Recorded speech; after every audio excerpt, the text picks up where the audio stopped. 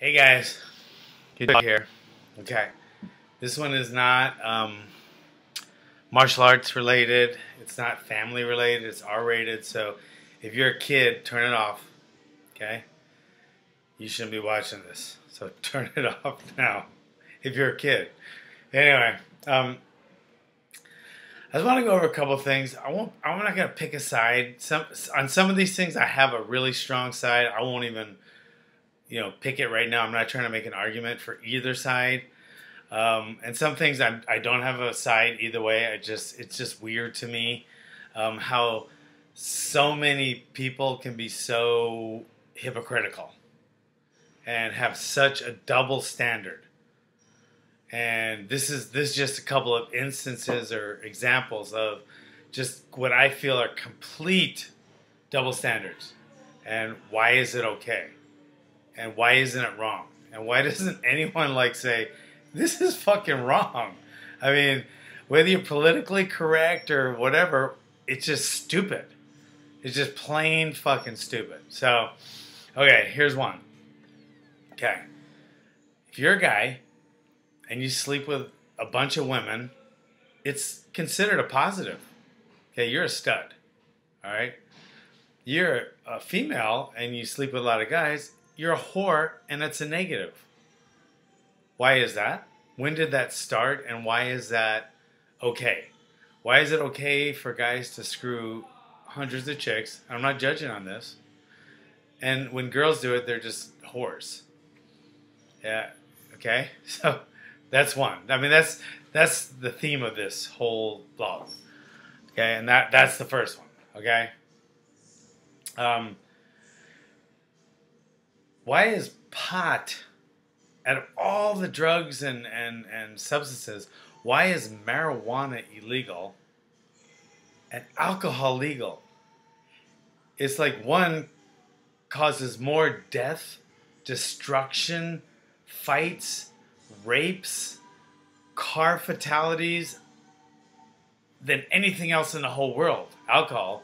And marijuana just makes you mellow, and it's illegal. Does that boggle anyone else's mind but mine? I mean, illegal marijuana. Nobody's ever going to get in a car accident or a fight or a rape with marijuana. But with alcohol, it's already proven. It's not like just me making it up. I mean, forget the medical parts. I think they're both pretty even there. You know, your lungs for smoking dope and your liver for drinking. But more rapes. I mean, in the 90% of rapes, violent rapes, are alcohol related. High 90% of all aggravated assaults are alcohol related. The main percentage of all traffic fatalities, that's traffic deaths, people, are alcohol related. Not marijuana related. You don't get into accidents when you're smoking dope. Okay? All of these things are alcohol related, but it's legal. And our brilliant fucking government has made that legal and okay.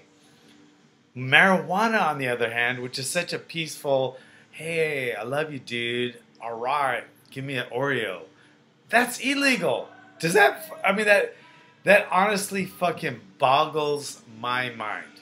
Okay? All right, here's another one. Okay? You don't work for whatever reason, whether you don't want to or you can't find a job and so you're on welfare, you have full medical insurance. You can go to the fucking doctor, you can go to the ER, you're covered. Okay? You have a job, okay? You're paying your rent, you're paying for your kids, you're supporting your family. You don't. You have to pay for your own insurance. And most families, just normal, lower middle class families, just fucking blue collar trying to make it, they can't afford the $400 or $500 a month for insurance. So we reward our losers in this country, and we fucking punish the hardworking ones. I can't figure it out. Okay, if you're a fucking inmate in state prison, okay, you're a felon. You're the lowest of the fucking low, all right? You have full medical attention, I mean, you don't have to pay for anything. You don't have to pay for your food. You don't have to pay for, forget that. But you have full medical. You got an ER. You go to fucking surgery, open heart surgery. You can have a liver transplant. You can have your broken arm fixed. Okay? If you're out there and you don't have insurance, you just work your ass off, not committing a crime, you're just working, man. You break your arm, you're going to get a bill of about $15,000 that you're responsible for. Then if you don't pay it, they'll take you to court. And then you'll probably lose everything you have. It boggles my mind. Another thing. Does that make any sense to you? Okay? Okay, here's one. It's not a big one, but it's kind of annoying, you know. Most basketball players are black. And I've never heard white people saying, "Oh, we don't get to play basketball. It's unfair. It's racist." Most coaches are white. And you know how many times I've heard that that's a racist thing, that most coaches are white? They're not black? Most players are black. I don't that one kind of confused me. I don't really care because I think basketball is a stupid ass sport. But I mean, that's just another thing that, I mean, the coaches are mainly white, the players are mainly black.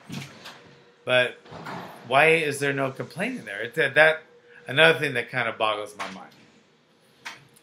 Okay? All right, here's another one. You have to wear a seatbelt while you're driving your car for some reason. Okay? Even if you're an adult, the government wants to tell you, we want you to be safe, wear a seatbelt. Okay? And you'll get a ticket and fined if you don't. They will punish you.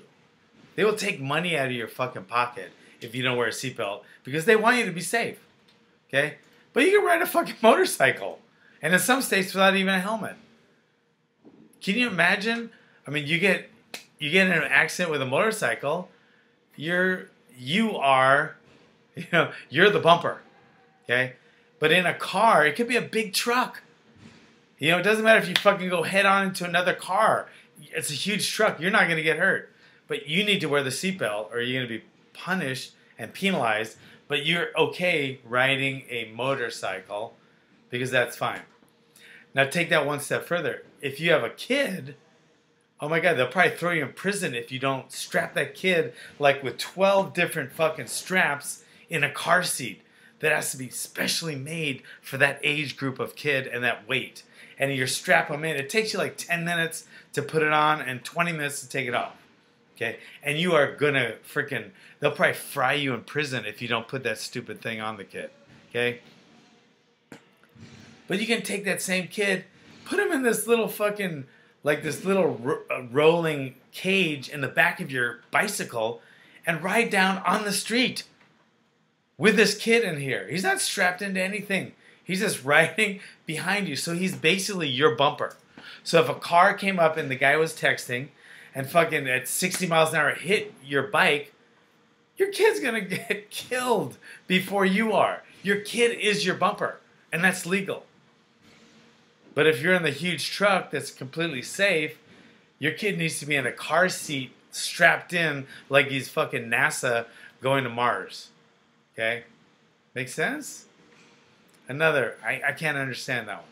Okay? Here's one. Doesn't really bother me. I don't give this one too much thought. You can say Oriental Market if you want to buy some fucking soy sauce. You can say Oriental Rug. Okay? But then if you see, you know, Tommy Wong, you can't say there's an Oriental guy. Why is that? Who said that's not okay? Okay, who said you can say Oriental Market and Oriental Rug, but you can't say Oriental guy? Okay, I don't understand that one either. So, I mean, I'm just, so, another one I don't really understand. Why are military men who are fighting for your country, okay, paid about 1/3 of a teacher that works in, say, a elementary school? Okay, one person is defending our country, protecting our shores, and probably the most important job in the world. And then the teacher who's teaching our kids, that's very important too. But if you look at the hierarchy of it, okay, there'd be no kids if we weren't being defended. There'd be no Americans. So it's more important to be safe and alive, and then comes educated, right? I mean, because you can't be educated if you're dead, right? Okay, but you can be alive and not educated. Of course, you'd rather be alive and educated, but the alive trumps educated. Am I wrong? I mean, I'm not that smart, but I mean, in the hierarchy of things, it's more important to defend our shores than it is to teach our children. Yet teachers probably make 3 to 4 times more than an army or navy or someone in the military. Does that one make any sense to you? Think about that one too. Okay? So, I gave you a couple to think about, and we'll go back to this one in my next blog if you want. Why don't you tell me some of your weird double standards, or some of your weird dichotomies that make no sense, or contradictions, or hypocrites, or whatever. Okay, so write them down as comments, or if you want, you can tweet me at Pitt_master. Okay. All right. Thanks for coming. Thanks for stopping by. I will see you later.